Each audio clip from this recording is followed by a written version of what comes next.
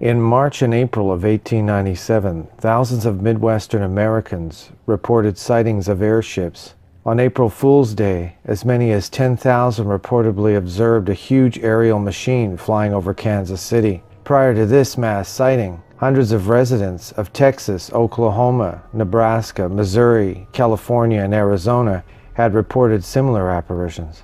Witnesses said the huge machine hovered over farms, ranches, and small towns, often sweeping a brilliant spotlight along the ground as it traveled.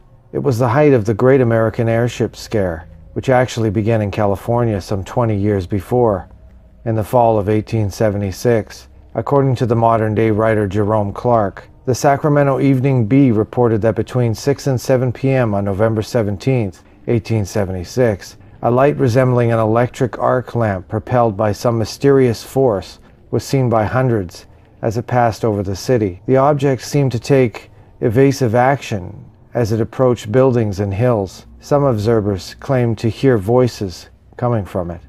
The 1876 sightings resulted in enormous excitement and speculation. Some theorists claimed that an airship had been secretly developed in nearby Oak Park or flown in from the East Coast. The San Francisco Chronicle called the airship, quote, probably one of the greatest hoaxes ever sprung on many communities, end quote, but noted, quote, it is hard to account for the evident sincerity of those who claim they saw the machine and heard the voices, end quote. The following day, the Chronicle quoted Professor George Davidson, who believed the incident was, quote, the outcome of a sort of Freemasonry of liars, end quote. He added, quote, half a dozen fellows have got together, sent up a balloon with some sort of electric light attachment, and imagination has done the rest. It is pure fake, end quote. The airship made return appearances over Sacramento on November 20th and Oakland on the 21st. The craft was described as a, quote, peculiar-looking contrivance, end quote, with a headlight and searchlight on the bottom. One witness likened it to a balloon traveling end on end, and what appeared to be wings both before and behind the light. Throughout November, sightings continued in California. The appearances were usually nocturnal, and many were undoubtedly planets, such as Venus, or pranksters getting into the act by sending lighted kites aloft at night. But not all sightings could be explained by planets or pranks. Electrician John Horan told the San Francisco Examiner that he had actually boarded an airship and sailed to Hawaii. Horan's wife later said her practical joker husband was sound asleep at home on the night of the, quote, Hawaiian cruise, end quote. Colonel H.G. Shaw upped the ante by claiming to have met the crew of the airship, who he asserted were Martians trying to abduct him, marking the first such reported attempt in UFO history. In February 1897, a rash of mysterious sightings were taking place much farther east. On February 2nd, citizens of Hastings, Nebraska, reported seeing an airship. As writer Jerome Clark had summarized, quote, if we can judge from newspaper accounts, many, perhaps most, sightings were of Venus, meteors, and kites. Evidently, the publicity was inflaming the imaginations of the suggestible and proving irresistible to pranksters, end quote. Clark also provided a representative report of an airship sighting. To many observers, the airship was a brilliant nocturnal light, often compared to an arc light which moves through the heavens at a notable speed. A number of these reports are apparently of Venus or a kite. Others seem not to be. Frequently the object would appear first as a light, then at some point as a structured craft.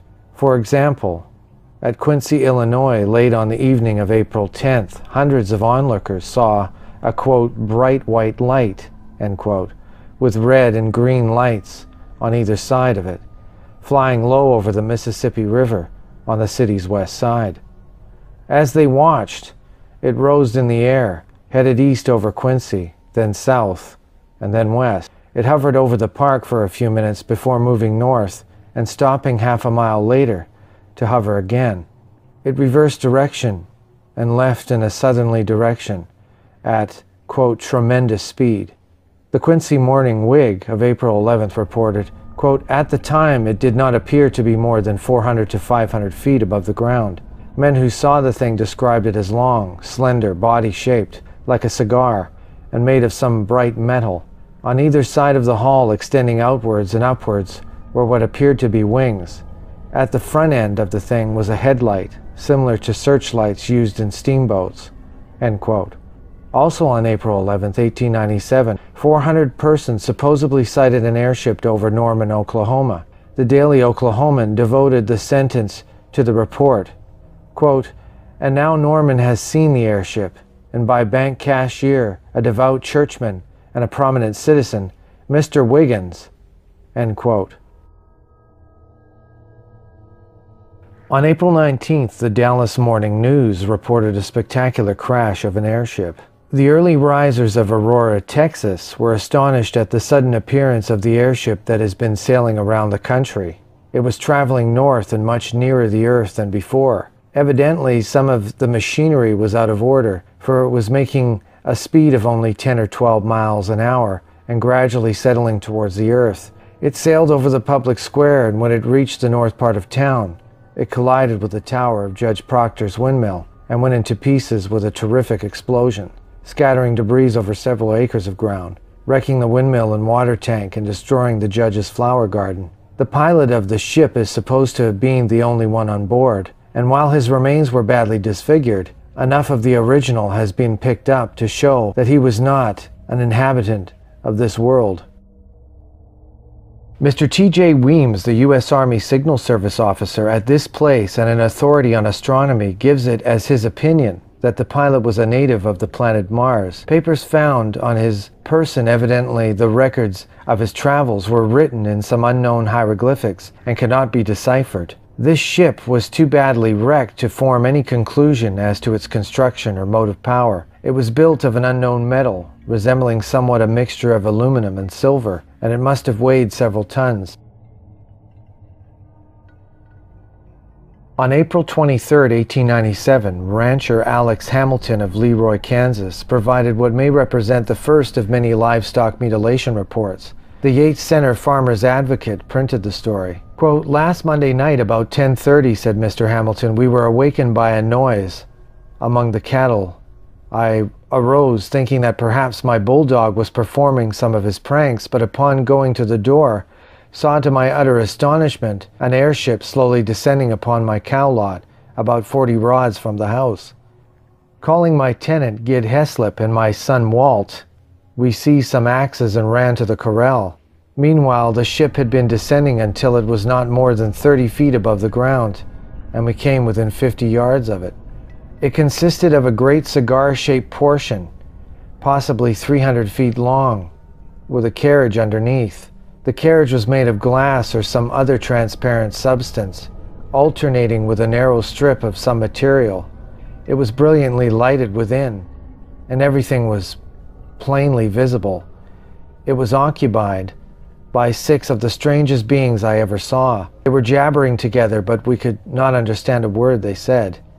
Every part of the vessel which was not transparent was of a dark reddish color. We stood mute with wonder and fright when some noise attracted their attention and they turned a light directly upon us.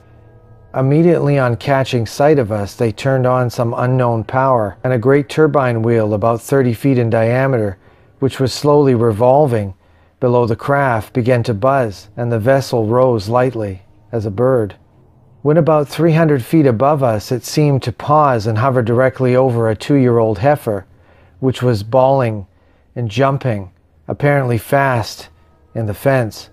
Going to her, we found a cable about a ½ inch in thickness made of some red material fastened in a slip knot around her neck, one end passing up the vessel, and the heifer tangled in the wire fence. We tried to get it off, but we could not, so we cut the wire loose and stood in amazement to see the ship, heifer and all, rise slowly, disappearing into the northwest.